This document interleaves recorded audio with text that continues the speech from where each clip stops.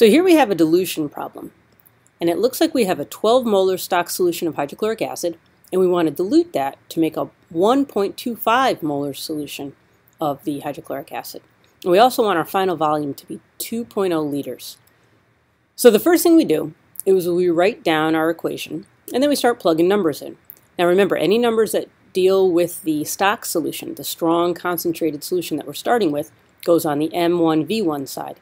And any number that deals with the diluted solution, or our final solution, is going to go on the M2V2 side. So we read our problem and start pulling out the information.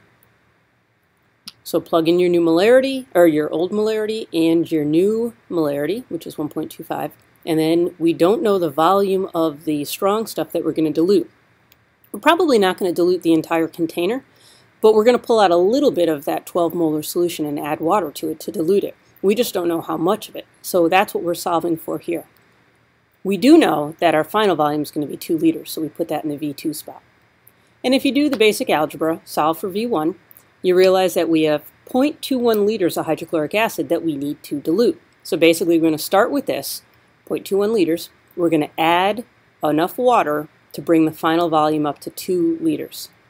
So we start with a flask, and we're going to put some water in the flask to begin with, and then we'll add the acid to the water, never the other way around.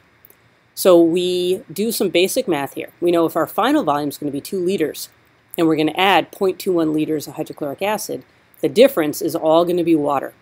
So subtract the final volume, or the acid from the final volume, and you'll end up with 1.79 liters. That's how much water to put in the flask.